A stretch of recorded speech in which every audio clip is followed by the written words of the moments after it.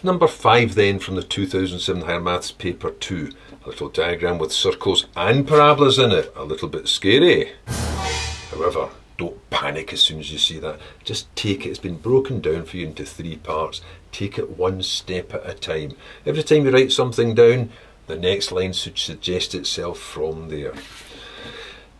First part then. What does it say? Gradient of the tangent to the parabola is 4. Find the coordinates. There are all the key words. Gradient of the tangent, derivative. The derivative, the derived equation will give you the equation of the gradients. If you know the gradient, you can work it back for x. Then you can put it back into this coordinate equation. Nothing to do with the circle yet, so this first part's easy. So you'll get the gradient if you differentiate. Differentiate, multiply by the power, 2 halves are 1, 1 off the power is just x. The linear term will just go down to 8, that's nice and easy. And if the gradient of the tangent here is 4, I can make a statement. If the m part is 4, that means that x minus 8 should equal 4. In which case, take the 8 across, straight away x is 12. Well, that was easy. And once you know what x is, you can go back to your coordinate equation, the equation with the x's and y's connected in it, to find the y coordinate.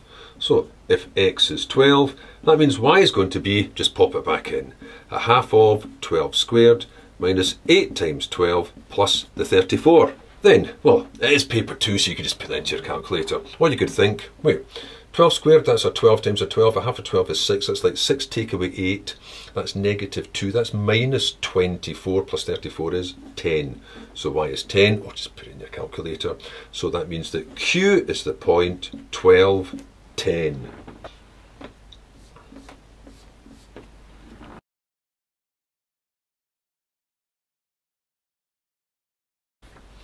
Part B, find the coordinate of P.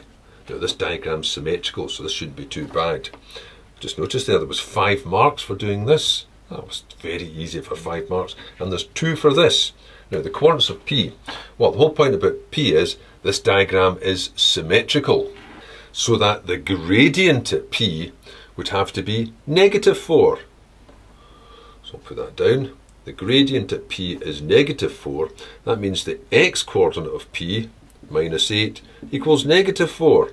So that the x coordinate of P is going to be negative 4 plus 8, which is just 4. But it is symmetrical, so it must be at the same height. So P is going to be the point 4, and same again, 10. Maybe I should have underlined that while I was at it, because that was obviously one of the marks.